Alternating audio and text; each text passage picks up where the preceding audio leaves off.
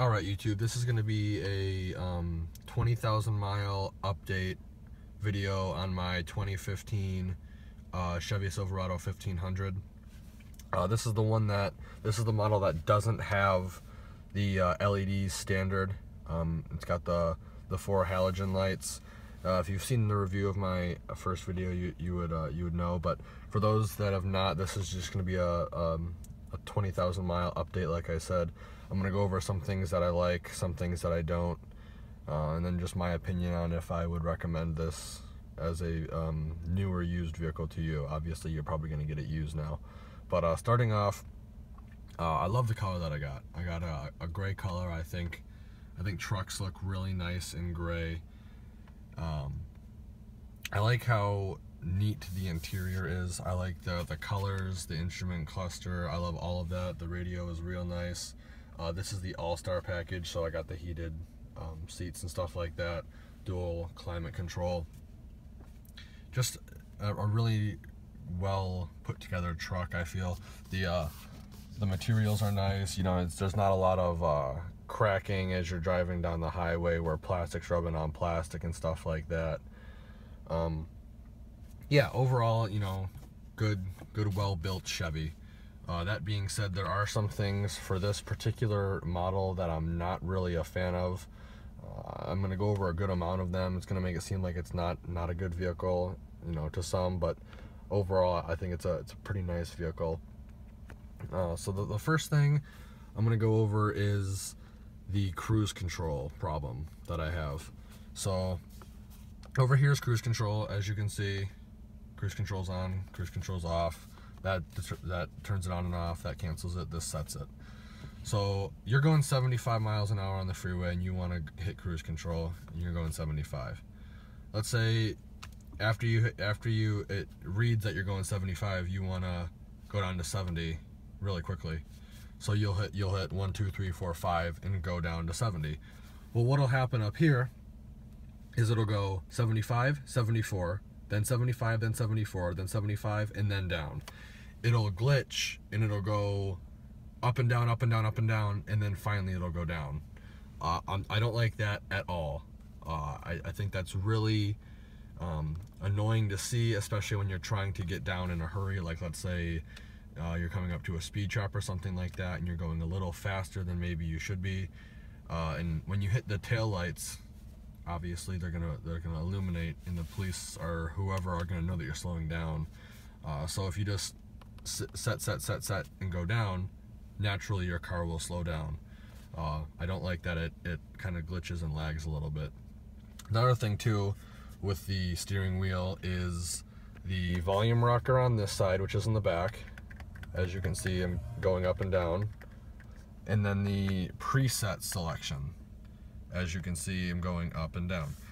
My problem is more with the preset selector than the volume. Sometimes it's the volume, but the majority of the time it's the up and down selector. What'll happen is I'll hit it now, and then it pulls it up. So there's a little bit of a delay, you know, maybe a second or two. That's not that big of a deal, but when I hit it, sometimes it doesn't even register. Like, I'll hit it now, doesn't register. Now it registers and it's lagging. That really makes me mad, because the whole reason they have this is to keep your hands on the wheel, when in reality it's actually quicker to just go over here and hit a preset. It just happens almost instantaneously. I'm not a big fan of this system that they have on here. Another problem that I have is with the oil life monitor on this vehicle. In my opinion, I feel like they have a pre-selected 5,000 miles. Every 5,000 miles, you need to change your oil. I'm running fully synthetic oil in this vehicle. You know, some people, depending on the oil, say 10,000. Some people say 7,500. I've always done 7,500 with fully synthetic in every single vehicle I have, and I haven't, you know, had a problem yet, or haven't been yelled at by anybody. The oil comes out, you know, like used oil, but it's nothing, you know, to raise alarm over. And with this vehicle, I feel like it's pretty much set for the percentage is 5,000 miles, 5,000 miles, 5,000 miles. And that's just kind of annoying, because then, you know, you keeping the notifications, change oil, all that crap, and I'm not a big fan of that. If you do buy this vehicle and you do get an oil bypass filter and you are running fully synthetic, you can easily go 10 to 15,000, and your oil will come out looking, you know, really close to good quality oil. But you know, that's something that you'll have to invest in. So I wish this system wasn't just based on a 5,000 mile interval. That's really annoying to see. But like I said, overall, clusters are awesome. I love the look of this. I think it's really nice. Not a big fan of the position of the four-wheel selector on this vehicle, especially because it's the same size and it's pretty much right on top of your light control. As you can see, I had a 2008 Silverado, and it was located somewhere over here in this region. It was a big knob, I believe. I liked it over there, and I like my lights over here. That being said, I live in Michigan. Winter's coming up. I will be keeping my vehicle in two-wheel until I need it. I do not recommend auto. I talked to a guy at the dealership and said the people that keep their vehicle in auto tend to have problems with their four-wheel drive. I'm gonna try to do the best I can to explain this, but what happens is when you hit auto, your let's just say gear is constantly going, and then when it detects slippage, the link comes over and grasps onto that gear and spins with it. So if it detects slippage and the gear is spinning really quickly, what's going to happen is it's going to shoot over and lock, and it's going to start grinding away at those gears. So he said just keep it in two-wheel unless you need four-wheel. Then in that case, switch to four-wheel, and then when you don't need it anymore, go back to two. So I really don't want to have to get charged or possibly replace anything of that nature. So I just keep it in two-wheel. Let me know what you think in the comments below, if you agree with that or not, or that gentleman at the dealership was just full of crap. Getting up over into the engine area, it is very clean. I do like that Ecotech, the V8 5.3. However, if you're gonna buy this vehicle, I would recommend getting a cold air intake, just because it's so inefficient, the current intake they have on this vehicle from the factory, with all the air baffles and air dams and stuff in there. You know, they do it because it's cheap and they need to, you know, do EPA stuff like that. But I would definitely recommend upping and spending a little bit more money for a cold air intake. My old Silverado had a cold air intake that increased the horsepower by about 17 horsepower. I don't know what it is with these new V8s, but almost every single model of cold air intake from from K&N only adds about 10 horsepower. So I mean, if you like I had I think it was the Black Hawk or something on my old one. I liked that it was all blacked out. It kind of matched, you know, what I had going on in the engine at the time. So that's what I went with. If you like the stainless one, you can get that, but all of them are going to roughly add about 10 horsepower to your vehicle. I don't like the way you have to change the lights on this truck. I had HIDs in my old truck that had the same bulbs as my current truck. I tried to put the HIDs in this truck, give it a nice, clean, cool look to it, and each light on each side, except the turn signals, have pods, little pods that you like unscrew a little bit and take out, that have a gasket on it to seal it from the elements. Depending on what HID kit you get, the one that I had did not allow the ballast to stay in the light housing with the gasket closed. So I had to keep it open, and what would happen is moisture would get in there. So unlike the older 2007 to 2013 or 14 Silverados, where the gasket was on the actual bulb, what this does is it creates that waterproof seal with that little gasket pod that you have to crank off. And a lot of times with HIDs, what'll happen is you'll get power to one side, but you won't get power to another. So you have to run a relay kit from your battery directly to the lights, and the pod system completely eliminates that as a possibility. You could drill through your pod, your little gasket pod, but that would create the seal to fail, because then moisture can get into the lights. Also, too, changing the passenger side, I believe, or maybe it's driver, obviously one of the two. One of the sides, you have to actually remove part of the air intake to get to, because of where it's located. I like the engine. Like I said earlier, it looks real nice and clean. Obviously functions properly. I don't like the design where you have to, remove part of your air intake just to change the headlight. All the Silverado 1500s, to my knowledge, come with 2 battery trays. I wish they would have just routed it to one of the other battery trays.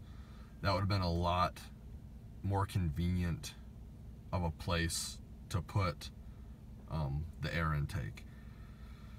But then again, they needed it to be up against a fender to get air from underneath the fender. So that being said, that is very annoying. If you want to get any aftermarket lights, I would just recommend an LED with a very tiny ballast or heat shield, so that way it can close with the gasket on. Or you can just go the other route and completely just get a whole new set of headlights. You're gonna get aftermarket headlights, and that'll change everything up completely. But overall, this is a pretty decent truck. I'm getting about, I think, 14 miles in the city. I do to and from work. I'm on the freeway for 1 mile. I think I get on the freeway, and then the next exit I get off. Other than that, it's all stop and go city driving. The best mileage I've ever gotten in this vehicle was about 27. I think it was 26. Really level, flat land. And I was going in the truck lane. I was going 65 in the slow lane. So yeah, 26, 27 miles to gallon is the best I got in here. I get about, the way I fill up, I think I get about 400 and something miles till empty. Something I like about the Chevys is that you can overfill it a little bit. Once it clicks, you can fill it up, and you can fill it up, put maybe a couple more bucks in there.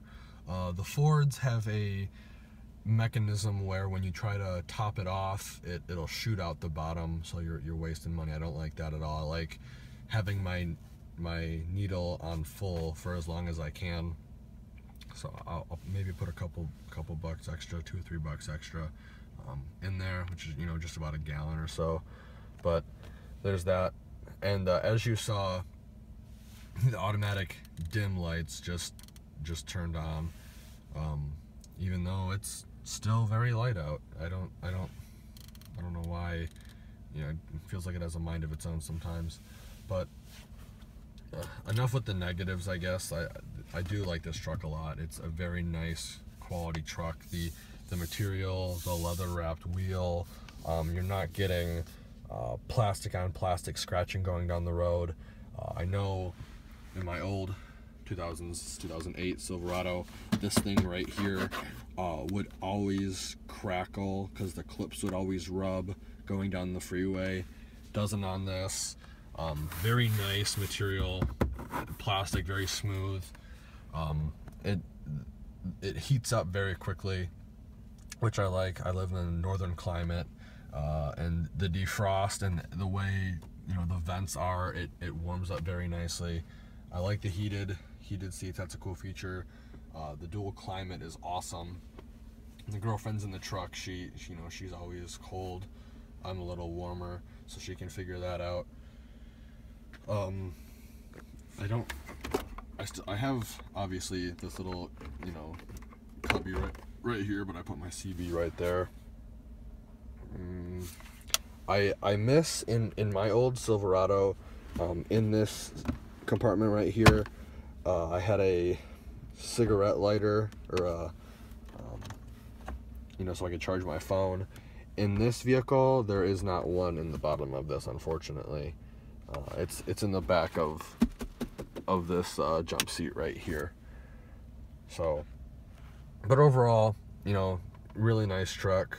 I think it was like 42 grand or something like that. Middle of the road. I'd recommend it. Just because, the 42 grand, and you do get a lot of features. You do get a V8. You do get dual climate heating and cooling. You get dual heated seats. Miles per gallon is pretty good in this truck. Power, I'd say, is about average. There is a little bit of a lag, a little bit more of a lag than I would like when I put my foot on the pedal. LED lighting interior is standard. That's real nice. Then you got these guys. It does get real nice and bright in here. I love the Bluetooth features. And a lot of the trucks nowadays have it. A lot of the vehicles in general have it. Speaker for that is right there above the driver. But yeah, overall, pretty nice truck. I've had Chevy calls it double cab now. It's the one with the half door in the back. I've had that on both my trucks so far. I think the next truck I'm gonna opt for a crew cab, or whatever the full 4-door one is called. I do like having more room in the back just to throw stuff. And yeah, thanks for watching. Once again, this is the 2015 Chevy Silverado 20,000 mile update video.